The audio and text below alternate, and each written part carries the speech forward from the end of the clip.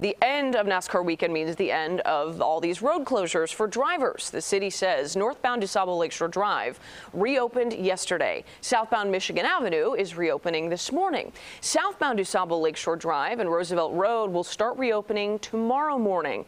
But all of that teardown could take almost 2 weeks and not be finished until July 15th. Chopper 2 was over that course this morning as crews started the process of taking down the grandstands, the barricades, and the detours, working to return those roads to normal traffic.